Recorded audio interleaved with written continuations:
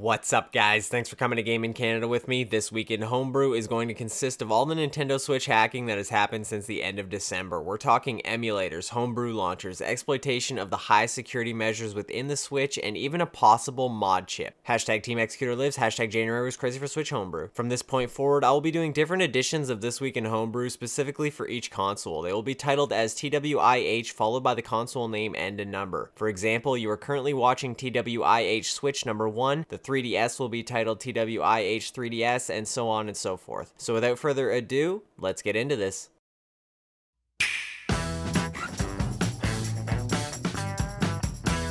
First off, we're over here on Nintendo Daily News' Twitter page, and this is a video of a potentially leaked Switch 5.0 firmware update. Now, this update seems to include folders, YouTube, Twitch, internet browser, party chat, virtual console, and even themes.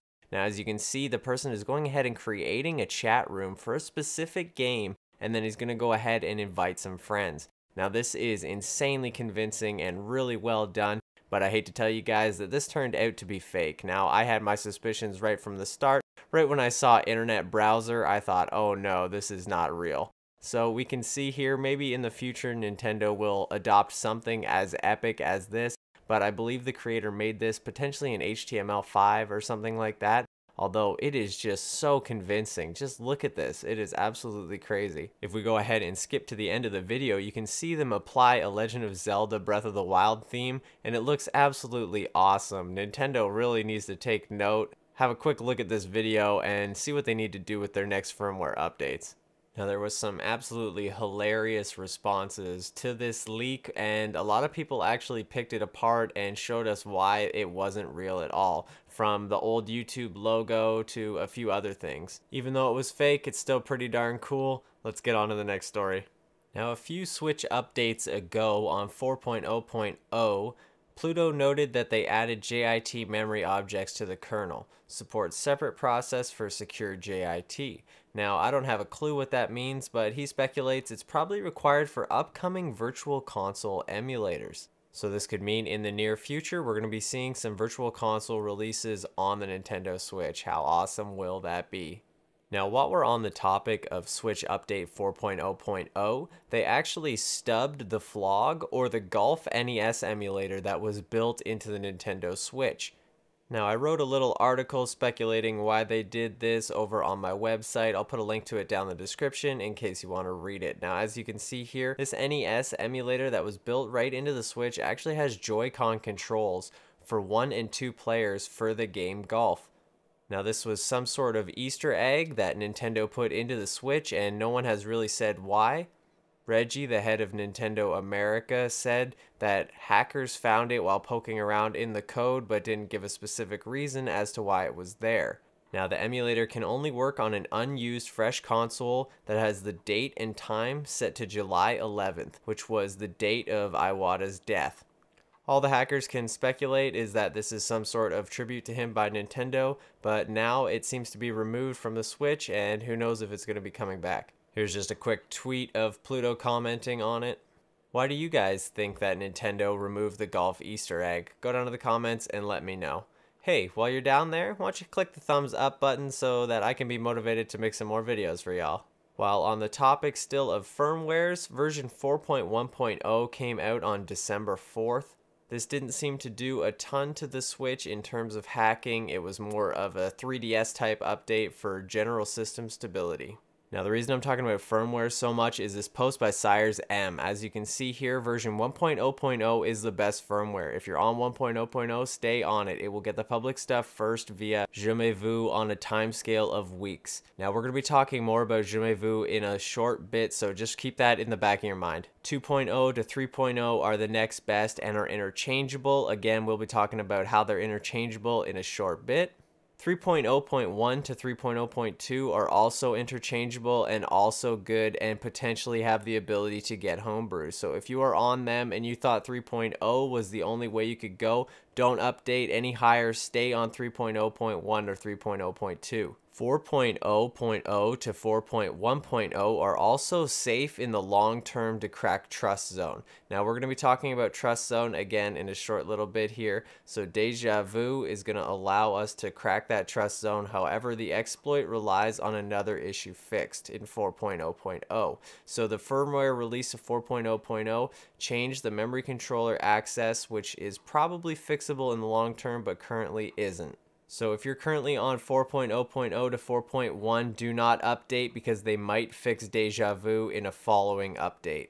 Now, if you guys remember way back to the intro, I said something about a mod chip. Now, we're over here on TeamExecutor.com, and as you can see, Team Executor coming to your Nintendo Switch console. In light of a recent presentation at the Chaos Communication Congress in Germany, we've decided to come out of the woodwork and tease you a bit with our latest upcoming product. This solution will work on any Nintendo Switch console, regardless of the currently installed firmware, and will be completely future-proof. This is the solution for opening up custom firmware on the Nintendo Switch, and we want to move the community forward and provide a persistent, stable, and fast method of running your own code and custom firmware patches on Nintendo's latest flagship product, and we think we've succeeded. So no matter what version of firmware you're currently on, if you can get your hands on a Nintendo Switch and just kind of leave it alone, it looks like Team Executor is going to be able to get you custom firmware if such a thing ever becomes possible. Now in this video, here is a Nintendo Switch booting up, and instead of the Switch logo, it says Executor. So we're kind of curious what is going on here. Below, they mention using a key to decrypt stage 2 of the bootloader on 1.0.0 to 2.3.0. So this hopefully means some sort of mod chip for the Switch that maybe interrupts the bootloader and allows us to run some sort of code. There has been speculation online that there will be a solderless as well as a soldering option to install this whatever mod chip type device it is going to be. In case you're looking to buy a Switch specifically for Homebrew and you're trying to get a specific firmware, I'm going to link you to this thread over on GBA Temp that can show you which firmware is going to be on your Switch depending on what serial number there is. Now when you go to buy a Switch, there is a slot cut out on the bottom and there's going to be a sticker with the serial number on it. So that is how you can tell in the store. Here's just a few examples of the different serial numbers. Basically, when they stop using a certain serial number, the next set ships out, and as you can see, the red ones here are supposedly ones that aren't going to be compatible with Pega Switch, but hopefully other methods will allow us to still get Homebrew and custom firmware on them. Over here on Fail Overflow's Twitter, they posted this video of a scroller for the Switch. Now, if we play this, it shows the intro to the Switch. It says, Fail Overflow presents SHOFL2, a cold boot exploit for the MV Tegra. Now, that is basically the chip that is used inside of the Nintendo Switch, and they seem to have an exploit for it that is going to allow us to probably do some pretty epic stuff. Here's another post by them. In case it wasn't obvious, our Switch cold boot exploit is a boot ROM bug. It can't be patched in the currently released Switches, and it doesn't require a mod chip to pull off. So this is absolutely epic. There seems to be a ton of different ways that we can attack the Switch on many different firmwares, and it looks like custom firmware and Homebrew are gonna be a very real thing in the future, no matter what firmware you're even on. So in case you guys don't really know, the Nintendo Switch is the most secure console that Nintendo has ever made, and hacking it was no easy feat. You can go ahead and watch this 3.4 CE conference on console security regarding the Switch that was starring Pluto, Derek, and Narwhart. Now they went and talked about how the Switch was built from the ground up and how they needed to dissect it in order to get inside, gain as much access as they could, and dump the boot ROM and gain code execution. I'll put a link to this video in the description. I actually watched this live and it was really insightful. Although a lot of the stuff was right over my head, they did explain it in a lot of layman's terms that pretty much anybody can understand. So very quickly, you can see this is a little still from here, and as you can see, this is the security model of the Switch, the highest part of it being TrustZone. Now TrustZone is basically the security on the Tegra chip, and being able to gain this TrustZone would be similar to getting full kernel access on, say, the Nintendo 3DS, which would allow us to pretty much do anything. So on different firmwares, different pieces of the security model are hackable, and on earlier firmwares, most of them are. Basically, if we can get into TrustZone, then that firmware is likely to fall. So right after that conference, LibRetro went ahead and posted this post on Twitter of Retroarch Switch port running SNES 9X 2010. Below Pluto and Derek is Chrono Trigger running on a Nintendo Switch. Absolutely crazy. So if that port of SNES 9X for Retroarch wasn't hint enough, Retroarch has now been ported over to the Switch. While we're on the topic of emulators, Atari Lynx running on Retroarch on a Switch. Pretty darn nutty. Up next is Retroarch NES running on a Switch. So this is FCEUM. And this is Super Mario Bros. 3 running on a Switch. Pretty darn nutty. If that wasn't enough Retroarch for you, here is Visual Boy Advance playing Pokemon Emerald on a Switch. Here is even cheats working on FCEUM. So this is the NES emulator. Seriously, are you sick of emulators on the Switch yet? This is Yabuza, which is a Sega Saturn emulator running on Retroarch. It's not running amazing, but it's definitely running on there.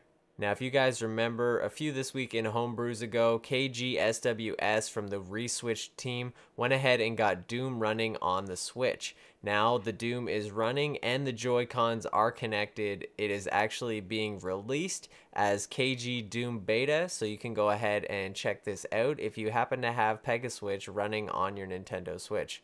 Still over here on KGSWS's YouTube page, and they have created an NRO loader GUI, and this is apparently for Ace Loader. Now this is very early alpha. It's not quite a homebrew launcher, but this allows you to load NROs from an HTTP server. So as you can see here, he's going to go ahead and load an app in a second here, the actually Doom that I just showed off a minute ago. So if he clicks on Free Doom 2, goes back, it's going to go ahead and start up the app. So I believe it's loading that over the internet, as there is currently no SD access. Now, while on the topic of homebrew launchers, Pluto is actually going to be releasing an official homebrew launcher for the Nintendo Switch, but something happened to come up and says it's going to be delayed for 2 weeks. Now, this was on the 29th of January, so hopefully in a little bit, maybe a week and a half, we'll be seeing the homebrew launcher for the Nintendo Switch. Now up next is something you might not have even heard about. Now this is Yuzu, an experimental emulator for the Nintendo Switch.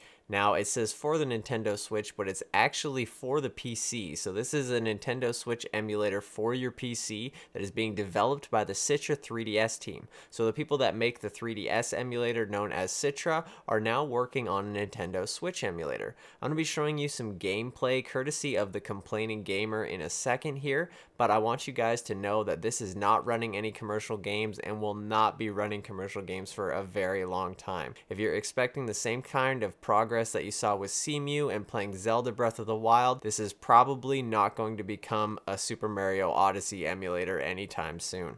I'll put a link to this video called the Nintendo Switch Emulator First Look by BSOD, and it's basically just showing off kind of the layout of the emulator itself. Pretty simple looking at the moment, but go ahead and check out his video, give him a sub and a like while you're over there. Now, I said I would mention some gameplay on that emulator, and we are now looking at a Wii U homebrew game called Space Game. Now, it actually just got ported over to the Nintendo Switch using libtransistor. And as I said before, courtesy of the Complaining Gamer, we actually have some gameplay. So this is the Nintendo Switch emulator gameplay playing the Space Game by VG Moose. So here is Space Game currently playing at, I think, 1 FPS. I believe these are GBA temp logos flying in. Pretty silly looking game, but it looks like this might be one of the first games that ever gets playing well on Yuzu. So fingers crossed for the future of this emulator, and maybe some more homebrew will come out that we can actually test. Make sure you guys subscribe to the Complaining Gamer and give him a thumbs up. Link will be in the description. Now, if you guys remember a little bit ago, I showed a Nintendo Switch with a blue screen of death on it, or so we thought, and the only title with it was Oops. It actually turned out that that was something we wanted to happen as I speculated, and it was TrustZone code execution. So TrustZone, as I said, the highest security measure in the Switch, has been pwned by Michael Sayers. Now, if we go over again, you can see here's Je me vu, which is the 1.0.0 trust code execution exploit for the Nintendo Switch, and this is going to allow you to pretty much do anything you want on the 1.0.0 Switch. So not a lot of people have access to these. Again, while talking about TrustZone code execution, Michael Cyrus has another method for 2.0.0 as well as 3.0.0, and that is why earlier I said that they were interchangeable, and that is because you can use the same technique on both of them to gain TrustZone code execution.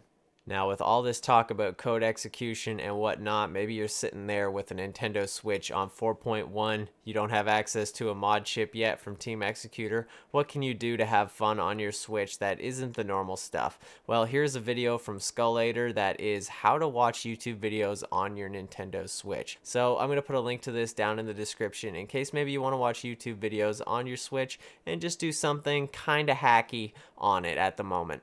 Make sure you guys subscribe to Skullator as well as give them a like. A little bit more recent news, a pirate group known as BBB or Big Blue Box has released the Switch Master Key. So for certain versions of the Switch, mainly firmwares 1.0.0 to 2.3.0, they have released what is called the Master Key. Now the Master Key basically allows you to decode anything from the Switch on a PC. Now there is currently other master keys needed, so the 3.0.0, the 3.0.1 to 0.2, as well as the 4.0 to 4.1. The master key is super illegal, so they're not showing it here over on GBA temp, but it is definitely out there in the interwebs. In the near future, these master keys might become instrumental in allowing us to play cartridge dumps on our Nintendo Switch. And last and possibly least is an IDAN 5X switcheroo WebKit exploit. Now this only works on 1.0.0 to 2.0.0, so currently it serves really no purpose as Pegaswitch works on both of those and higher, so we don't really need to expect anything from them according to Chuck Norify 17,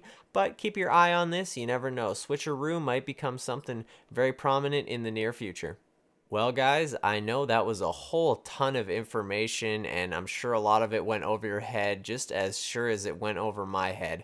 I'm not fully able to explain a ton of this stuff yet. The TrustZone and the kernels and the boot ROMs and all this, slightly new to me when it comes to the Nintendo Switch. I'm hoping I can learn a little bit more about it, hopefully get my hands on a Switch in the near future. If you guys wanted to help me get a Switch, I'm going to put a link down in the description where you can donate. We're currently at $114 towards getting a Switch. At this point in time, if I'm unable to get a Switch on 3.0.0 or lower, then hopefully the mod chip from Team Executor will come out and I will be able to gain code execution on a later model. Anyway, we're going to try to get us a Switch. I'm going to try my very best to get us an older firmware, but that means it's going to be more expensive. So please donate below. Also, I want you guys to let me know what you thought of this Switch specific episode of This Week in Homebrew. I'm thinking about doing Switches on Sundays, have like a Switch Sunday, maybe a Wii U Wednesday, and a 3DS Thursday. I was thinking potentially even wrapping up some Sony stuff into a Saturday episode. Let me know what you guys think down below. Don't forget, hit that subscribe, hit that thumbs up. I'm going to be coming back at you guys very soon with some more videos. You won't be seeing a long break from me again like you did before. Much love. I'll catch you guys next time. Peace.